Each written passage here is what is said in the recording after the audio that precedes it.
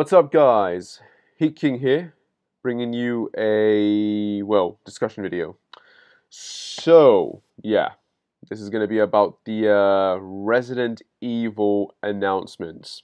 So let's start with Resident Evil 8. Let's talk about that. Village Gold Edition finally confirmed. Hooray. Before I do start, remember to like and subscribe. I'm actually using a new webcam for this, so let's see how this goes. But yeah, Resident Evil Village Gold Edition is coming out at the end of October, just in time for Halloween. And the stuff they revealed for it was pretty interesting, to say the least. So yeah, going into this game and waiting for them to announce the story DLC, there was a lot of, thoughts and expectations for what that DLC would be. Now, I roughly had two ideas. One of them being that we were either going to get a DLC focusing on Chris and his cast of wacky characters. In this case, his team, basically, and it would probably be set after those events of Resident Evil 8. Or, dealing with the BSA and the dead, BOW soldier that they found. Or the DLC would focus on Rosemary Winters instead, in which case we would have a DLC that takes place God knows when, or obviously maybe confirming whether or not that she was growing very fast, or if there really had been a huge time gap, or time jump, if you will. Well, with the footage they revealed, we pretty much found out that, yeah, the DLC that we're getting, the story DLC, the main story DLC, called Shadow of Rose, takes place 16 years after the events of Resident Evil Village. So we're going to be playing as Rosemary, set 16 years after that main game, which pretty much confirms a few ideas I've had. Now, there's been a lot of rumors regarding Resident Evil 9 already, that it's already in development, that it's technically speaking a Resident Evil Apocalypse, as it was mentioned in the Capcom leak that was hacked a few years ago. That game would probably be in development about now. Probably has been in development since last year, technically speaking. Most likely that game went into development sometime after RE8 probably went into development. It's supposed to, or at least it was planned to come out in 2024, I believe, actually. No, 2023, I believe. Yes, it was 2023. 2024 was supposed to be the Hank game that apparently has been cancelled. Now, I don't see this game coming out next year because we're getting Resident Evil 4 Remake instead. Is it possible it'll come out in 2024? No, I don't. I feel like this is going to be a pretty big game. And I feel like there's going to be a big gap between... It's going to be the same gap that there was between RE7 and RE8. So there's a nice big 4-year gap there. So if you count it up really and think about it, most likely the game is going to be coming out in 2025 instead. Especially if it's supposed to be, as it's rumored, it's supposed to be a pretty big game. And with the confirmation that Rosemary is getting a DLC for this game, for the Gold Edition, it makes me, it leads me to speculate that RE9 is going to be focusing on Chris and his team, and maybe other characters. In this case, the rumors are that we're going to get Chris, Leon, Jill, and Claire, all four of them appearing together in this big, massive game, and it rounding up their storylines, which I think is actually going to happen now at this point. I think they are going to do that because it's a very high number to hit. You know what I mean? The fact that they're now onto Resident Evil 9, it's like, yeah, you got to do something big with that. They did try to go big with Resident Evil 6, but they really sort of dropped the ball with that game. But here it's like they got a chance now to sort of redeem themselves and bring back characters that we want to see. It would be very interesting, for example, like if they continue the concept of having like different enemies, right? So you have like the 4 enemies, right? Well, in this case, you have 4 main characters, and each character maybe takes a certain area and fights a certain enemy, and then boom, there you go. It's like maybe they could do something like that, and then they all intercross together at the end, and then they take on the final boss or something. That would be pretty sweet. But the Rose DLC, I'm very curious to see what that's about. From looking at it, from what we've seen so far, I have to say it reminds me a lot of. I've seen people throw Evil Within in there, but no, for me, it doesn't remind me of. I didn't even think about Evil Within when looking at the footage. If anything, I was thinking about Castlevania Lords of Shadow 2. For anyone who's played that game, there's certain points in that game where you're sort of playing Dracula basically, and you're going through the castle, and you've got like slime or blood, whatever, coming in and trying to attack him. And at one point in the game, he sort of goes into the will of the castle, and he fights like he's in a demon.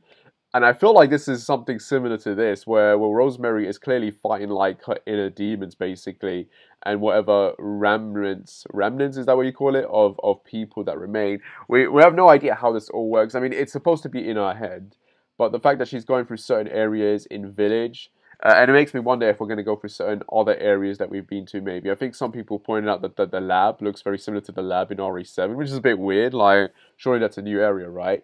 Um, I imagine we're going to be fighting similar enemies that have been molded in that. So I'm expecting the some of the lords to come back. It's very interesting to see that the Duke is playing a villain role. So what happened to him? Are we going to find out some backstory regarding him as well? Is the other Rose that Rose meets Evelyn perhaps, like, or a darker self? It gives me very a Natalia and Alex Wesker vibes, or a Little Miss, if you will, like the little or the Struggle DLC. Is that what it was called, the Struggle, or was it called the Little Miss DLC? From Revelations 2. So I'm getting a lot of vibes from that. Other than that, yeah, I'm very curious what they're going to do. Like, how are they going to throw in files maybe that you get to read, and it tells you certain things that have happened in those 16 years. Maybe we finally get confirmation of what's happened to certain characters, and then that will sort of close off their storylines. It does feel like they're going to try and wrap up the Winter's storyline with this game, and I'm fine with that, because if it means that we get to wrap up this and it ends on a good conclusion, then you have basically RE7, RE8 that sort of stand on their own together as this first and second game, like direct sequel, if you will. And then RE9 will obviously take place, I believe, between the events of the epilogue and aftermath of RE8. So, then we got that 16 years now to fill up, essentially. Some people have theorized certain things, and me looking at it, I was kind of thinking, what if this actually ties in with the Netflix show, right? Because it's 16 years after, right? And RE8 took place in 2021, like real time, right? So let's think about that. 16 years, so 10 years later, that would be 31, right? So 32, 33, 34, 35, 36, 37. So that would take place in the year 2037. Isn't that when the new show, the Netflix show, takes place, or where the apocalypse is taking over?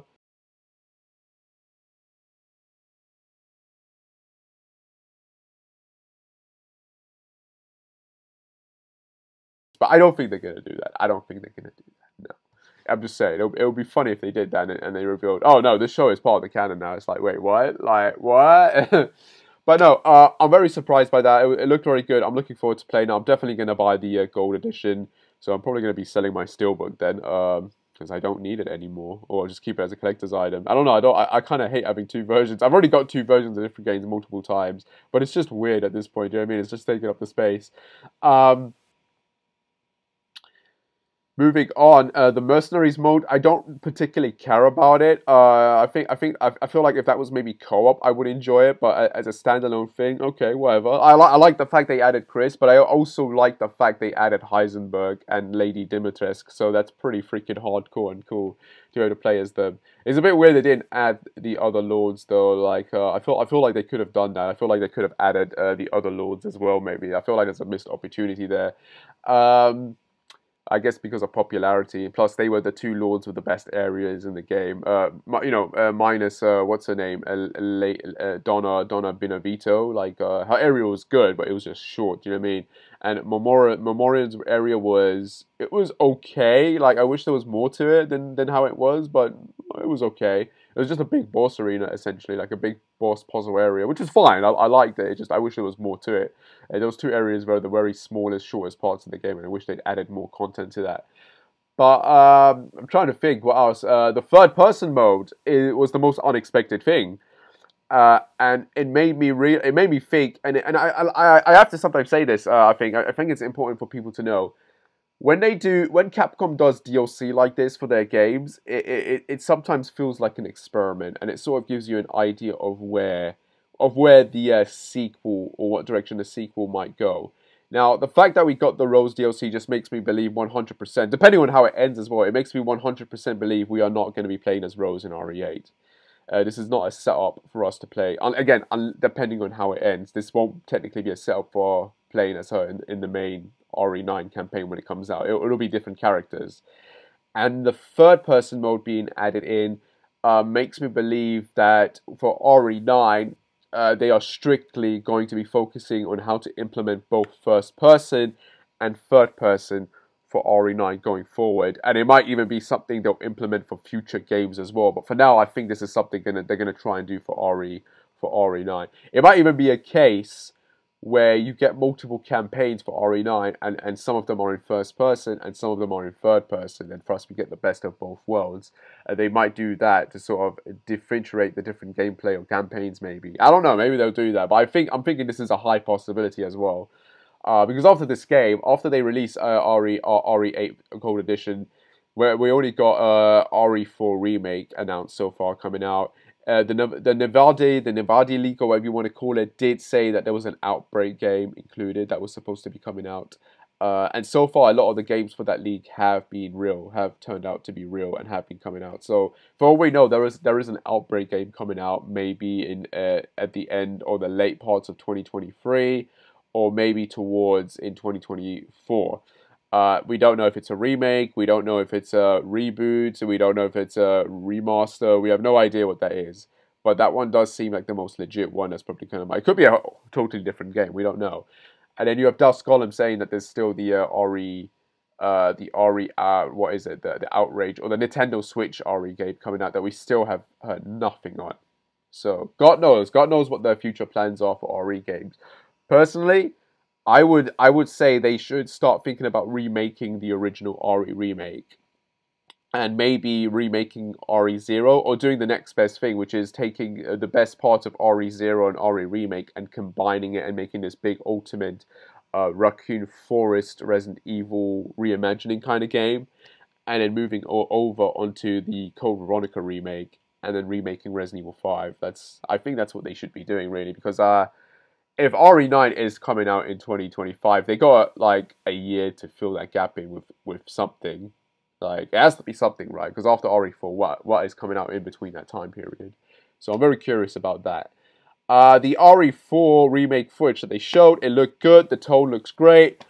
But I was pretty much disappointed with the fact that we didn't get any kind of gameplay. They didn't really give us like the beginning sequence. It would have been nice just to get that cabin sequence and it ended there. But no, we didn't really get anything. So it doesn't look like the laser sight is in there as well. But maybe that's something they're going to add back in later. I don't know. Maybe they're going to go for the rectangle. I don't mind playing Resident Evil 2 remake. When you get that gun with the laser sight, it kind of sucked, to be honest. So I feel like they should just stick with me with the rectangle, if you will, like the so whatever you call it.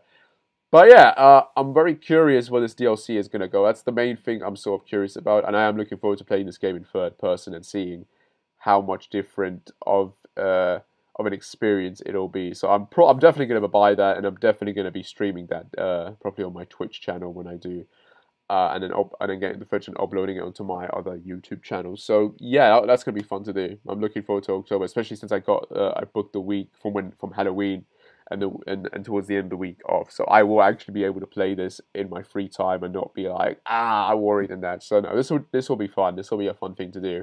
Anyway, guys, that's my video for that. I know some of you are probably expecting a live reaction. I did watch it. But at that point, it was very late, and I was very tired, and I was trying my best to stay awake. After it was over, I pretty much just went to sleep, like, straight off. Like, I was very exhausted that day, so I could not react to that if I tried. But yeah, overall, that was a decent event. I was very surprised by that Capcom game show, and hopefully we get more soon. But yeah, guys, that's the end of that video. I hope you liked it. As always, remember to like and subscribe. I'm apologizing for the background noise. The laptop is just doing like big heating up. So yeah, that's going to be an annoying sound to hear and listen to. But yeah, anyway, guys, yeah, take care. And yeah, again, remember to like and subscribe. I don't know if I said that already. Remember to like and subscribe, share, comment down below, whatever. And I shall see you when I shall see you. Take care and bye, guys. Take care and bye.